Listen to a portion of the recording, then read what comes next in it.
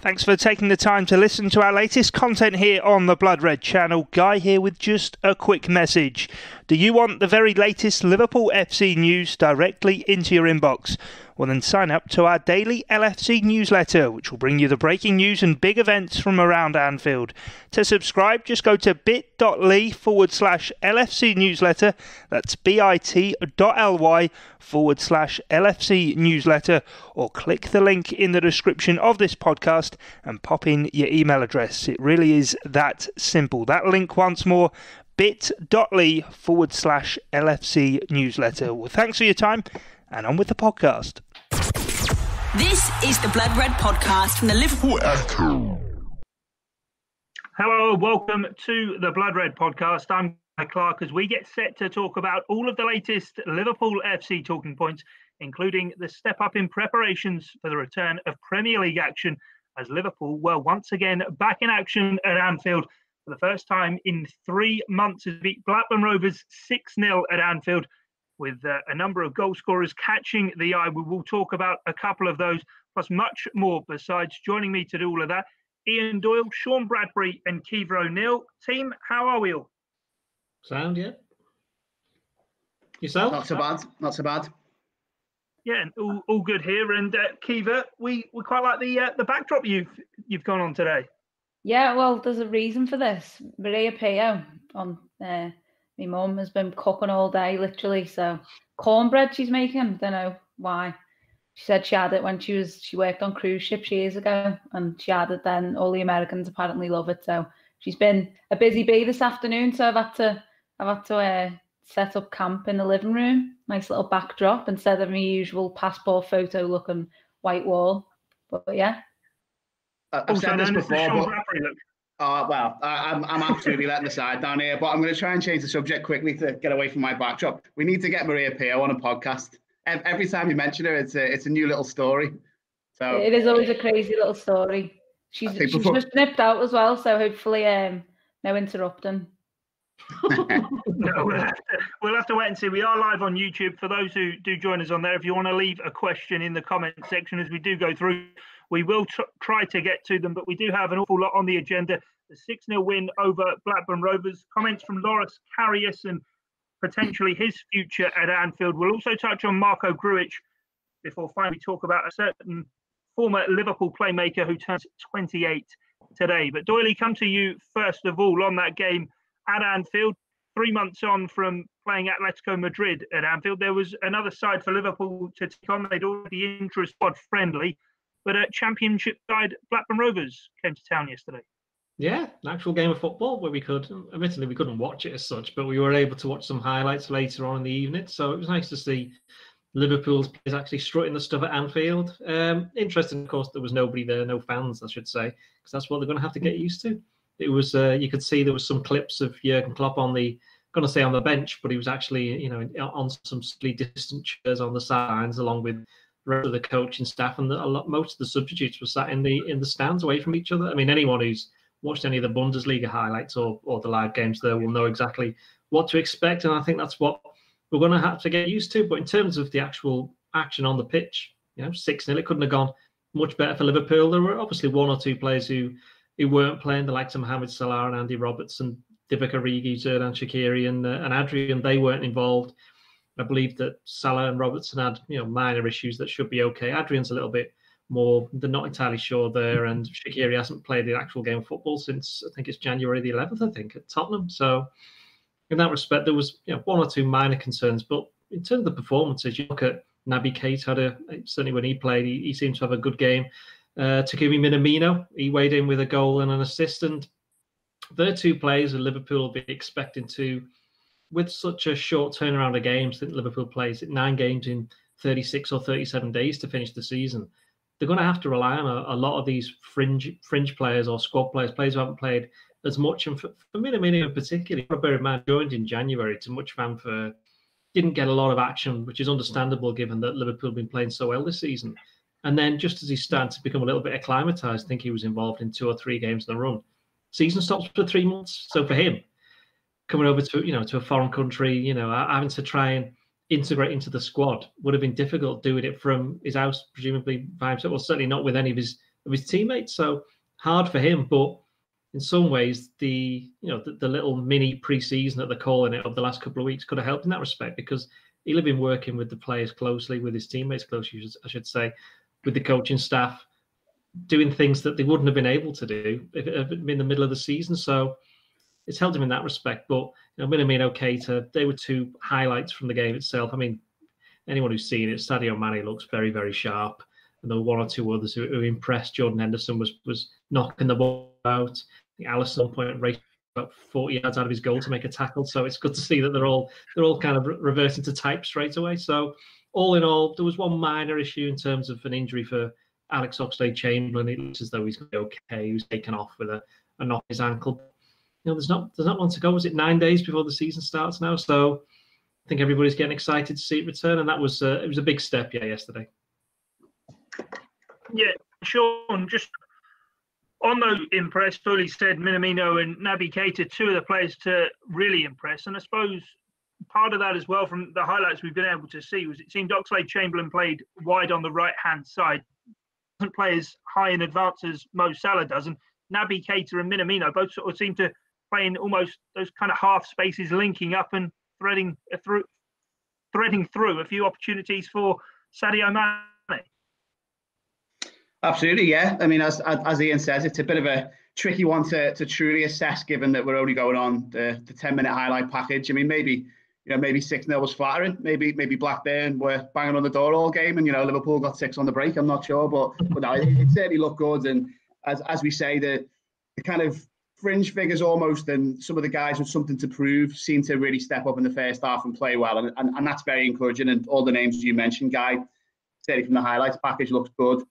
But Keita looked really, really sharp. And yeah, there was one particular instance. I think it was not the shot that led to a goal, but it was one where Keita put Ox in with one of those little balls where he just seemed to see something different and find a little angle and find a little way and a route into the box that I think a lot of other players wouldn't find. And yeah, to kind of see him gearing up to that form at a very timely point with the restart coming next week is very encouraging. Yeah, it was almost like, I think this the team awareness situation, just to kind of briefly mention it, I think is, not as cast a shadow over the T word and the W word. But I think the two things are, you now kind of look to the fringe players to say, well, go on then. This situation was clearly unfolding and something Liverpool wanted couldn't happen because of very legitimate and understandable reasons with the, coronavirus pandemic and financial uncertainty. I think, we've obviously covered that, and that's all fair enough. But I do wonder whether Klopp's kind of almost challenged the players on the fringes, whether he's actually said it to them, I don't know. But it almost looked in that first half like Minamino, especially as Doyle said, was someone who was playing with a bit of a point to prove, got his goal, got his assist, which is great to see. As we've mentioned, Keita looked good. But I think the other side of the awareness situation is he obviously would have been someone who would have been an option, not necessarily for now, but for the future. So with the financial uncertainty cloud and the situation, obviously you're looking to the youngsters to try and step up. And that was the thing from the highlights package that really stood out to me in that second half. Like, the kids were superb. There was that one goal, wasn't it? The one that Clarkson scored, where I think it was like Elliott played it to Clarkson, little 1-2 with Hoever, who somehow was in the box up front. I'm not quite sure how that situation came about, but then Clarkson took his goal really well and finished. So yeah, I think we've got to put it into context, haven't we? It's a warm-up game, and that's all it is, albeit against reasonable quality of opposition, mid-table, decent championship side. And as we say, 6-0 is never a bad scoreline to come away with after 90 minutes. But yeah, I think fringe players were encouraging, youngsters were encouraging. I think those young players have proved one thing we want to see in this little run of 9 games to finish the season is a couple of those to get a chance in a first team. See someone like Elliott or Williams or Hoever or Clarkson with 9 or 10 first team players around them and see what that's like. Is that going to be the ideal testing ground and opportunity for them, Kiva, to bring in these young players, in terms of when you look at obviously how Liverpool are going to try and integrate the youngsters? Under 23s football doesn't have the biggest crowds, and then you've got effectively what are going to be training matches that have points up for grabs with them. Trying to blood some of these young players in, it's not going to be a daunting experience all of a sudden coming into a stadium of 50,000 people. No, that's the point I was going to make. I think the youngsters are really benefiting from, it looked yesterday in the highlights reel, albeit the 9 minutes that we got, that they seem to just, be thriving without that sort of pressure. Not that they wouldn't dream of playing in front of the Anfield crowd, because that's, of course, their dream. Every young player, that's what they want to do. And a lot of them accomplished that this season in the cup games. I think they were playing similar to Minamino and Keita without sort of any pressure. And I feel like the crowd does add to that. As soon as Keita, misplaces a pass, the crowd get on his back a little bit. It's not just him. It'd be Minamino as well. Any sort of player who isn't performing, that's always been the way of the Kop and the way of Liverpool fans and any ground around the country, really. I think, fans are always going to berate the players and and ah when there's, a misplaced pass or a mistake. So, they've got every reason to do that. And, that always pushes the players on. But without that now, I think, these players can definitely thrive, like I've said there, because there isn't that sort of pressure. And as you mentioned, the under-23s have, used to playing without any crowds. Just usually Ian Doyle there, isn't it, Ian? And just me. Yeah. So, I definitely think that shone yesterday, particularly that little movement that Shaw mentioned there for Clarkson's goal. I thought, they looked unreal. And I think as well what you saw there was the confidence that's rubbing off the older players onto these young players. Now the football is coming back. And I think as well, they sense a chance here. This is a chance to, get yourself in Klopp's good books and also earn yourself a Premier League winners medal. How many Liverpool players, young Liverpool players coming through? You think of the likes of, Fowler, Gerrard, whoever it be. None of them, Owen, Ballon d'Or winner, none of them got to, even in the first seasons, have that opportunity to have a Premier League winners medal. We've got like Harvey Elliott, Club World Cup win and stuff like that. So, to win these medals, that sets a precedent then for the future. And in 10 years' time, you'll be looking at hopefully Harvey Elliott honours, and it'll be a massive list. Hopefully as well, Curtis Jones, and the rest of the young lads. I think the future does look pretty bright, in particular those sort of standout players, Nico Williamses, and it is really positive. And I think fans are. It now feels like pre-season, but fans are gonna get a better look at these young players because it's competitive. Where pre-season is competitive, but it's not really, is it? Where this points are up for grabs, and you've got a chance to write your name in the history books. And I think these young players are deserving of that, but they definitely want to be given a winners medal in the next few weeks.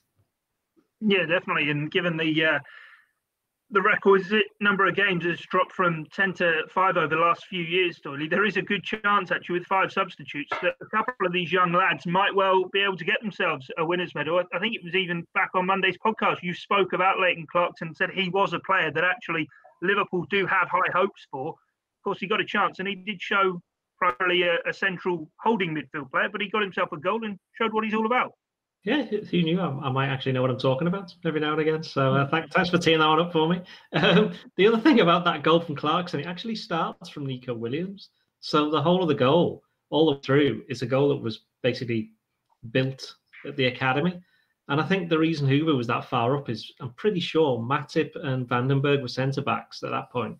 Larouci and Williams were at full-back. So Hoever had just been told, just go up and, I think he was on the right wing at some point. But, as Keeper just mentioned then, you've got the likes of Harvey Elliott and players like that. They've got every chance of getting the medal now that it's been, moved down to 5 games. The only problem is that I think Liverpool only get a set number of medals. So there'll be the players who will get them and the coaching staff will get them. And I think it's up to Liverpool whether they want to strike a few more medals for whoever. I mean, if they want to give, the local press who've been covering them all the way through the season a Premier League winners medal, then it'd be great. That'd be a really kindly gesture as well. But yeah, I mean, the other thing as well actually about no fans, which Keeper's mentioned then, which actually can benefit Liverpool just in terms of finishing the season, is that we know from experience, we've seen, say when City ran away with the league, they played United in a home game, and the crowd, I'm not saying the crowd got on top of them, but when matters went against them in that game, remember there was the infamous clip, wasn't there, of the fan who started crying even though City were like about 15 million points clear and needed to win one of the last 10 games just because they'd lost to United. And there's that kind of little bit of pressure. Liverpool might now just be able just to get the job done straight away without, you look at the derby at Goodison, which we now know is going to be at Goodison next week. What's the reason that Liverpool find it difficult? It is because of Everton, but it's primarily because of the fans and the way that the stadium is. Anybody who's been to Goodison knows it's a difficult ground to go to. If you're an away team and the home fans start getting either on your back or getting support in the Everton team, so that's something that Liverpool don't have to deal with now. And in the Bundesliga, people have been talking a lot about how home advantage hasn't counted for so much, but what's actually happened is the teams who have got the best players and the best squads, the deeper squads, are the ones that are winning most of the games, simply because all the other kind of, the incidentals, the things that could alter that, they're all gone now. There's no fans, all that kind of thing. The pressure isn't there. And obviously, absolutely nobody in the world wants there to be no fans. Everyone wants there not to be no fans in the stadium. Everybody wants them there because that's the reason why people love football so much, is because of the support. It's a good game, yeah, but it's made even better. It's made into a massive event by the people who go watching it. But in the short term, we know that there's going to be none there, and that will play in Liverpool's hands in terms of winning the Premier League. And as Kiva said, in helping these youngsters who are more, everybody starts off by playing football in front of nobody. So all of the players at some point in their careers will be used to it or have already experienced it. But these ones are still coming out of that kind of phase of their careers. So it won't bother them. It won't feel unusual to them. Because Kiva's right. When you go down to the academy and watch them, there's only like a couple of hundred there. But they do make themselves heard, and the players on the pitch aren't making any less effort because they know if they play well in those particular games, they've got a better chance of playing in the first team. So now they're going to be playing, hopefully, in the first team to have a better chance of then staying in the first team. So for them, the aim is still the same. Now, thanks to the substitutions, I think, 5 substitutions are allowed from 9? You saw how many players were missing for Liverpool yesterday. We mentioned them. So you only have to have, bear in mind, Liverpool playing a lot of midweek games. Only a couple need to not be playing, and suddenly there's a very good chance that a lot of these players will be getting games, especially when you would assume Liverpool will have won the league. And the only thing but the thing they're going for then is that the points don't know how many they can get, whether they can break the record. And if you've got the rest of the players still playing at 100% or the maximum they can actually do, and they've got an aim, it's so much easier for youngsters to come in and make an impact because they know that they're not coming in a completely false situation, as opposed to how some people might say because of the reasons we've just mentioned about no fans and whatnot. Yeah, the youngsters don't have that kind of pressure, Sean. And one guy who's already been mentioned, Kiva referred to it as well with him, is Naby Keita. Of course, he's had his comebacks from injury and this, that and the other. And it seems to be as much for him psychological battles when he comes back, if he can get through a 90 minutes, if he can get through a game unscathed with all of that, all those eyes on him, all of that pressure on him. Taking what we saw yesterday, he looks as though he's absolutely flourishing in a non-pressure environment, and hopefully that can really be the launch pad for him kicking on, staying fit and becoming a real key player, because we saw in those early glimpses when he first joined the club just what a crucial player he could potentially be. Yeah, he still baffles me a little bit as a player because you're right that the highlights were great. He obviously got his goal. There was a couple of really nice bits of skill. There was one lovely little drag back and when he teed someone else up to run into the box. And as we said before, some of his angles are passing, and just his vision is just very, very different to most other players in the Premier League. And playing elite level football, he's clearly a player there. But I just think there will be a debate about Keita until he either starts playing out of his skin every week and bosses the league, or just doesn't and maybe leaves. Because I always think back to that game earlier this season. It was West Ham, wasn't it, where even after the game, when obviously he went off when Liverpool, I think, were trailing, and then Oxlade-Chamberlain came on and eventually won the game, and it kind of set off a bit of debate of, well, a lot of the metrics and the stats about what Keita did with the ball were very positive, and on the one hand there was a case to say he played well, but then I remember being there and just thinking we have to make a change, and it has to be him that goes off. He's not playing that well. Other players are kind of getting on his back a little bit about his positioning and some tactical points, and I just think he's until we see the real Keita, and I think the point is exactly what you said. He needs that run of games for kind of everyone to get used to him, really, and the theory of Naby Keita to become a kind of practical thing that everyone kind of knows what to expect, and maybe that's part of it. The levels of expectation. I think that was something from day one, wasn't it? And the fact that day one we had to wait a kind of year for that, given the type of deal that brought him here. So fingers crossed. This is the one where he's treated this sort of break like a bit of a pre-season. There's a clearly defined run of games where Liverpool know what they want, they know what they need, and hopefully, like if Liverpool can get the title wrapped up quite quickly within this run of 9 games, like you say, which is often we can really see what he's made of. There is obviously that saying, Kiva, about some players that they're training players. You get to a ground, you see the team sheet, you think, why is the manager team? He never seems to really do it and show up consistently. And I'm not saying Naby Keita is that player, because when he first joined Liverpool, certainly, as I say, the home game, his debut against West Ham and away at Crystal Palace, he looked brilliant in those games. But away from that limelight and the fans, the pressure on, you do just hope that this can be the chance for him to kick on and show what he is all about. Yeah, definitely. And, I've seen a few people on social media saying, with Liverpool missing out on Werner possibly, that, there's Maria Pio just interrupting. Keep it quiet. Get it on the pod. Go on. Live on YouTube here. Working from home, the joy. Eh? No, obviously, he can be like a new transfer, a new signing for Liverpool. I feel. I know that's so cliche, but I've seen a few people writing it, and I think it is a real thing. We saw it with Alex Oxlade-Chamberlain when he, sadly had that injury. He was out for just over a year, wasn't it? And he came back the next season. Then just brilliant player, and I think he's been like that for Liverpool. Naby Keita has shown so many glimpses. He's got his own. We watched for those couple of years, didn't we? The year we signed him, we had to wait, and we were watching YouTube compilations of him. Everyone was watching them. I think there must be a Liverpool one out there, because he's shown so many glimpses and moments of, just class and skill. And you just kind of want to put all them together in a game and be like, just do it in the whole game, and then just do it in the next game and the next game and the next game. And, he has been so unlucky with injuries. I think it got to that Barcelona game with his away in Spain, and obviously he picked up the injury, and then he never quite recovered then, did he? And, I think there was another injury after that. And, I think he seems like a player who thrives off momentum.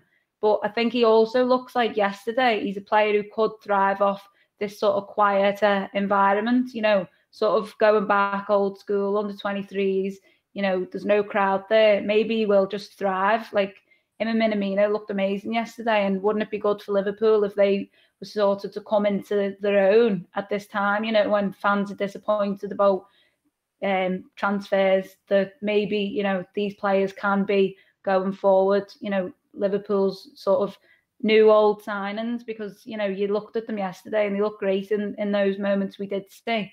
So I think if they both have a strong end to this season, then the next season, which will probably be starting about 5 minutes after that season, you just want them to keep building these blocks, because it was cruel on Keita that he did build them so high, and we were all thinking, this is a player we've got here. And then, he kind of fell down a little bit. But, there's definitely time, and there's those 9 games to just have those moments. It felt like in the last title race last season, there was a couple of chances he missed maybe to score. I think it might have been, I can't remember. There was a couple, maybe West Ham away, and, different ones. And you felt like the moment sort of got away from him to be the hero. And if they would have been, his name would have been in lights and, everywhere. But, he missed those opportunities, unfortunately.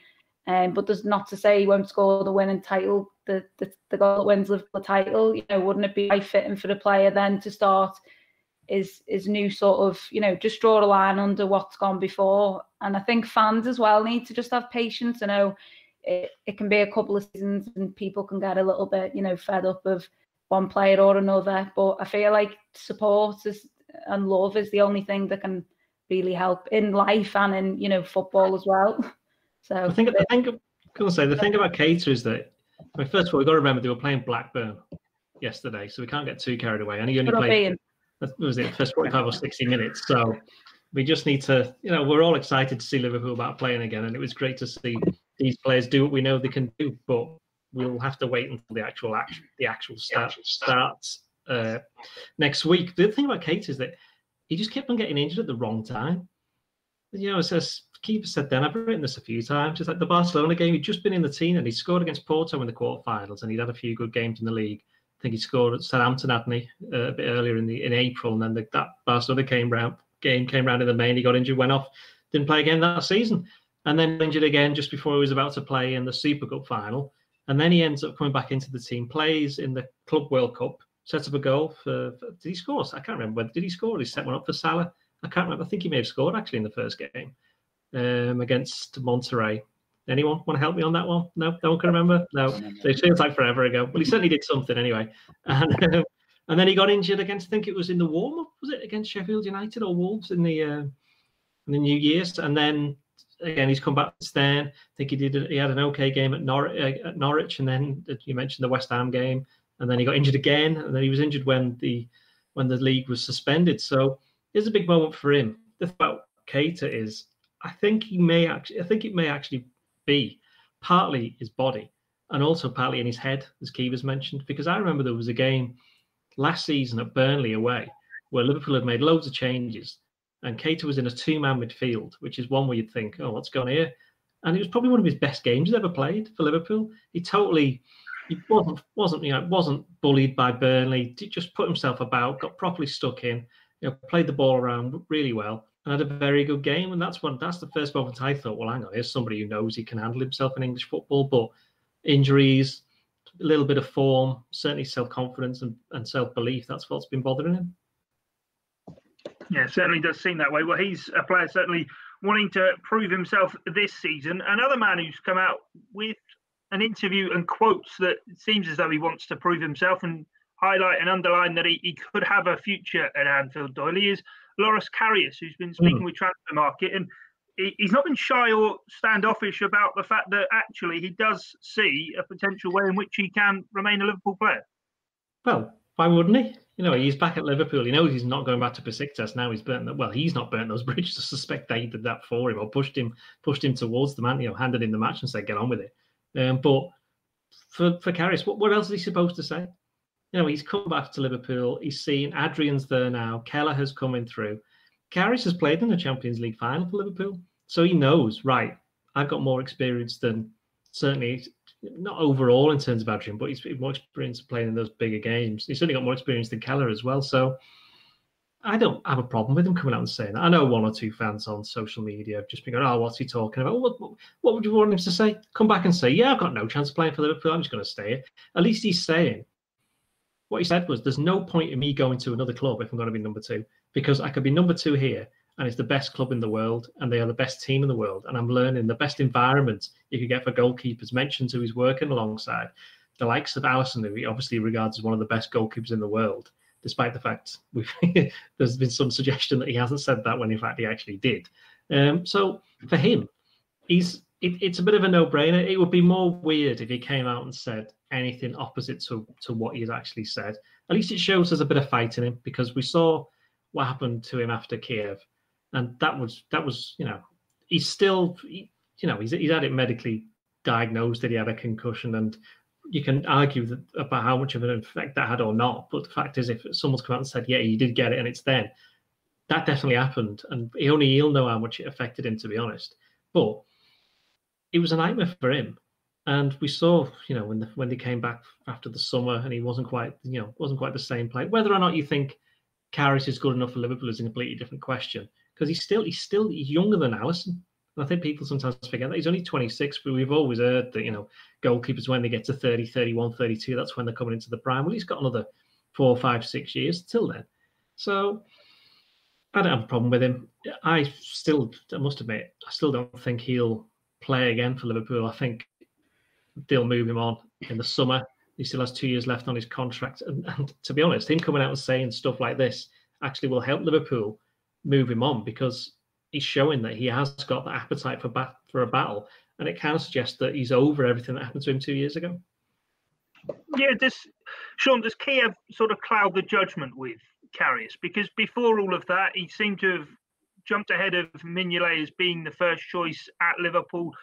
a few people were behind him and backing him and wanting him to succeed, wanting him to be a brilliant goalkeeper. Mignolet's left now, and people do. We've got some horrible feedback there from somewhere. I don't know where that comes from, but Mignolet's now gone, and before he left, we always said, Liverpool had the best second-choice goalkeeper in the Premier League. Whether Adrian's that, I'm not entirely sure, but if Karius was the number 2, you would be saying, once again, Liverpool probably have the best goalkeeping department in the league, wouldn't you? Perhaps, but I don't think you can really get away from how seismic it was in Kiev, and that's not to dig him out. I just think that it was, I mean, in terms of like team sport, apart from an international thing, it's obviously very, very unfortunate what happened to him, and you can't really blame him in any way, because it wasn't doing it on purpose. But that's the biggest stage in which you can error, and ultimately let down the rest of your team. And he made 2, and it did cost Liverpool. And I think everything Doyle said was spot on. No, it's great to see him on a personal level say these things, because he's not said anything offensive. He's been very nice about Liverpool, and he's backed himself. So I think to kind of pick himself up from what happened there, and we all remember the scenes after that game. He was in tears, and very quickly after the game was in the office that night, and we turned around the story. I think he spoke to TalkSport and effusively apologised for what happened, and clearly he was devastated. So for him to bounce back from that, I think is good, and it's not been that easy for him in Turkey. He's had all sorts of issues, hasn't he? With I think 2 years on the bounce, there were difficulties with unpaid wages that had to get FIFA involved to bring about resolution and all this type of thing. But he's played a lot of games, and like you guys have said, he's still at a youngish age for a goalkeeper. There's definitely somewhere he can now go on and hopefully build a decent career, at another club. So yeah, on a personal level for him, it's good. I think, like Cody said, it's if he'd come back from this experience and was kind of downtrodden and was not speaking with much confidence, what club would look at him and think, he's the man for us? He's backing himself, and it's a plus for him, really, isn't it? That he's gone through all this, and he's on the biggest stage. He's had a horrendous night, and he still does speak with some level of confidence. I think you absolutely need that if you're going to recover from that, and maybe it does show, like the whole move to Turkey and getting out of the limelight, moving away from Liverpool, felt like a shot at rehabilitation. And despite the issues he's had, maybe that is the case, and he's come out the other side of it. But again, like Ian said, I just don't see now how he could remain part of the Liverpool setup. But I think, and this isn't to kind of do down his other teammates. I'm sure they're all excellent guys who would welcome him back into the fold. But there'd just be something at the back of your mind after what he's been through and what's happened with him at Liverpool. I just, his future isn't here, but everything's happened on a personal level and on a level in terms of attracting other teams. I think these comments are really, really good, hopefully for him to move on. Yeah, certainly. Well, Nick's LFC has got in touch with us on YouTube. He's let us know that it was Keita who scored in the Club World Cup semi-final. Yeah.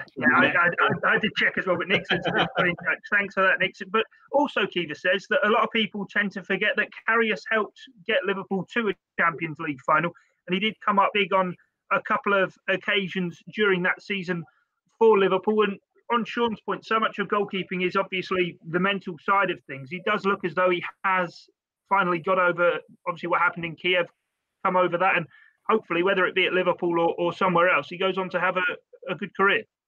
Yeah, look, after the final, he was mentally depleted, as you would be. I don't think, that the social media side of things never helped him, putting up a video in LA with drone footage and all, cool music of him working out, and it felt like some kind of Rocky montage, and probably wasn't necessary in terms of fans are always going to sort of, a certain section of fans are always going to blame him for that night and what happened. I don't. I think, it just was tragic what happened, and, Liverpool lost the final. I think it's something that, any final that we lose, it's always not going to sit well, and you always look back and think, I was watching, I think, highlights the other week of the FA Cup final against Chelsea, and Andy Carroll's sort of header that doesn't go over the line, or does it? And, so I think there's always going to be them moments where we look back and think, God, I wish we would have just got over the line there. And, we didn't in Kiev, unfortunately. But then a year later, we did, we won it. So we need to sort of just wash that out of our memories if we can. And I think that would sort of help him in his career. It's something that's never going to leave him. But as the lads have said, now he's sort of showing that mental fortitude that, he's sort of staking a claim and, I could come back to Liverpool. And I think he's probably looking at Adrian and Lonergan and Kelleher and thinking, I could probably do a job there, if not win trophies, because Liverpool are going to go on and win trophies next season as well. And he's probably thinking, well, wouldn't that sort of help my CV as well? And don't I deserve that after, all what he's been through? But, I don't think fans, like I've said, there'll be fans who never sort of accept him and never want to see him in a Liverpool shirt again. And, that's unfortunate for him. But I think he's definitely got a future in football, but you just don't feel like it is at Liverpool, unfortunately for him. I'd like to see him go on and, you look at maybe like Brad Jones, how his career went after he left Liverpool and he went on to win the Dutch League. And, maybe if he goes to a team, quite capable in Europe or wherever it be and, finds that and, wins trophies, then maybe he can put to bed that, horrific night, what it was. Because you do kind of feel he is a person, you've got to remember that. And, you should really just want to wish him all the best. And if Jurgen Klopp decides to keep him around next year, then you've got to support your manager and just think that, he thinks that's the best move, then it is. And, you don't know, he might struggle to find a club for him in the current climate. So, Liverpool fans might have to get used to the idea that Loris Karius will be around. But, if he's showing this confidence, then maybe it wouldn't be a bad thing. Yeah, certainly. Well, he's someone who spent 2 seasons away from Anfield on, likewise as Marco Grujic. And Doyle, I know you turned around some quotes from the Hertha Berlin sporting director Michael Pretz talking about Marco Grujic and the development he's had as a player. And obviously his stay at Berlin will come to an end at the end of this month. And then I suppose, like Karius, we wait to see if he's got a future at Anfield. Yeah, it'll be interesting to see. I mean, he's an interesting one in the sense that he hasn't played for Liverpool for, what was it, as you just mentioned, 2 years, more than 2 years. So I'm not sure how it's going to end up for him, because you got to bear in mind that he was Jurgen Klopp's first sign as Liverpool manager. I think it was 5.1 million or something like that from Red Star Belgrade back in January 2016. When look at the teammates that he had then compared to the ones that he's coming back to now, and it's a completely different Liverpool squad. There's not many of them that remain. So it's hard to say. It could well be that Liverpool probably would have looked to sell him in the summer, if we're being perfectly honest. They would have been one of the several players that had been looked to get some money for. Now, whether or not they're now going to be able to do that with Hertha or any other team, because Hertha absolutely love him, even though every time I watch him, he seems to get booked. So he must have, I wonder how many, you get booked every week in the Premier League at that rate. So he'd be missing for parts of the season anyway if he was playing. But Hertha like him, and whether or not they can actually, I don't know. But it could be that Liverpool just keep him. Thing is, we mentioned earlier the youngsters, the likes of Curtis Jones, Leighton, Clarkson to a certain degree, but he's played for 2 years in the Bundesliga, which is one of the best leagues in the world. You would assume him coming back, and I think he's 23, 24 now, him coming back into that Liverpool squad, he will surely be better than any of those youngsters. There's a player on Liverpool's books who they've got and they bought years ago as an investment, somebody they could obviously they could improve, whether that would be through training, through playing for the under-23s. He was always, whenever I saw him play for the under-23, he was way too good for that level, as has been proven by what he's done in the Bundesliga. So he's a decent player. He's like, there's one or two we've done Harry Wilson in the past, haven't we? Spoken about him, so he's kind of in the same boat. Harry Wilson's a player who's played for a full season in the Premier League now, almost. So he's shown that he can do it at the highest level. So these are players that, when they were bought or when they were coming through at Liverpool, were seen as players that could progress or make an impact in the team. But in the time that it's taken for them to go out on loan, and then by the time they come back, Liverpool have moved on. I mean, there are technically, by definition, no teams better than Liverpool at the moment. So there's no shame in not getting into the Liverpool team, especially when you've been away for 2 years. But with the the financial implications of what's going on at the moment, the uncertainty, I mean, there's every chance still Liverpool take a look at him in the summer and go, well, what can we do with this player? And if he's good enough, Klopp's shown loads of times in the past that he's quite willing to give people a go. He gives people not so much second chances, but he allows people to show their true selves he did it, as we just mentioned, with Karius the following season. In the summer, he played some of the friendlies. So he gives people opportunity. Grujic will get his opportunities probably, whether or not they'll actually be, as Keeper said, because the season might start 5 minutes after this one. Whether there's actually some friendlies, I don't know. That's going to be an interesting one. But by all accounts, the transfer window might not be closed until the start of October, middle of September, whatever. So there's no real rush for Liverpool to move these players on. May as well, if they're on the books, have a look at them and see how they are.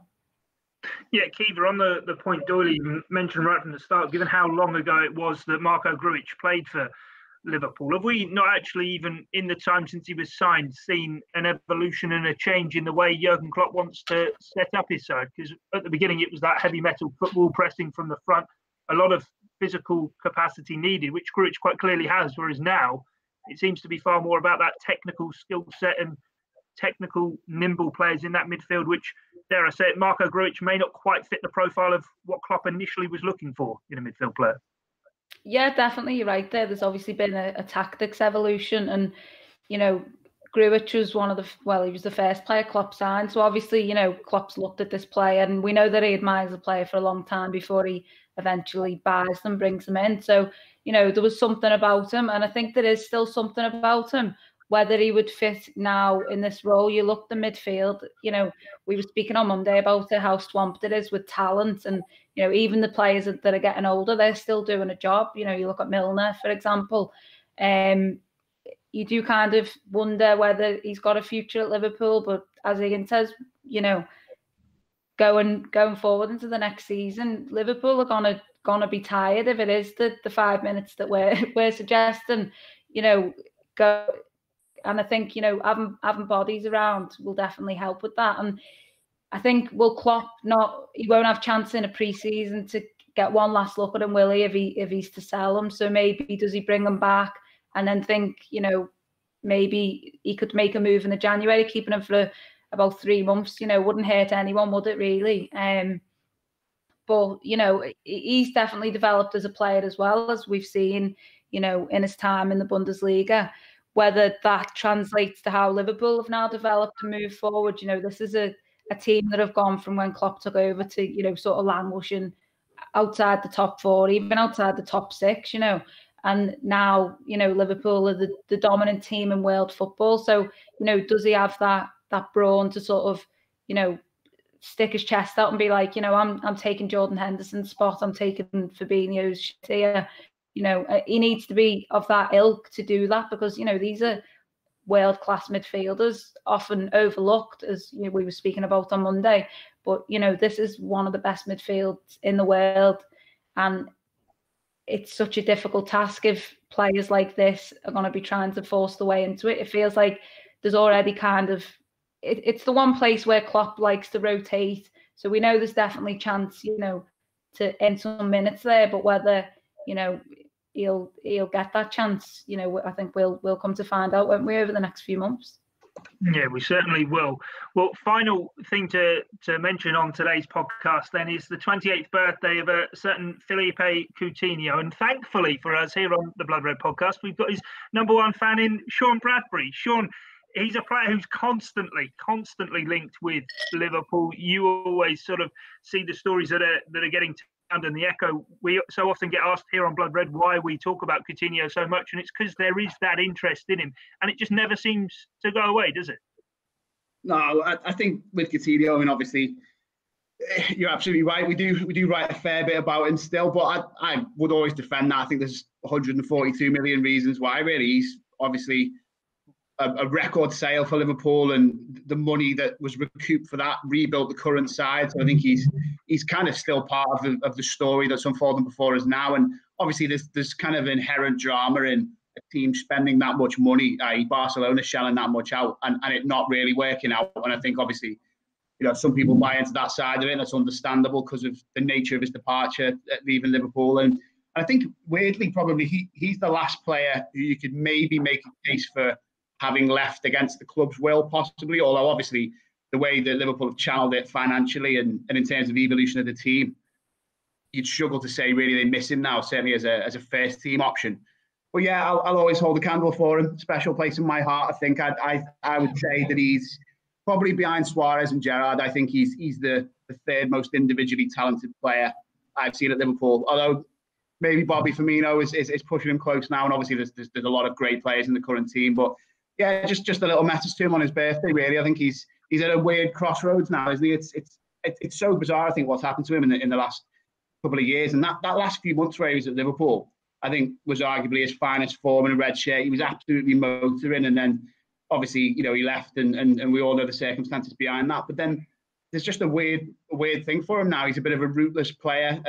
It's still not a bad thing to be a Barcelona player, and he's not actually done that badly there. He's won titles, hasn't he? He's done okay at Bayern Munich this season, but it's strange, isn't it, how fast football evolves and moves on. I think Liverpool are a testament to that. If you look at someone like perhaps Nathaniel Klein, a youngster's come and reinvented the position almost. The way the team's set up has followed him, and I think Coutinho's almost felt that at his last few clubs. He's this tricky kind of ball playing, scheming number 10 who doesn't necessarily fit into how any elite side plays at the moment. So yeah, that's my Coutinho monologue. But wish him well on his birthday.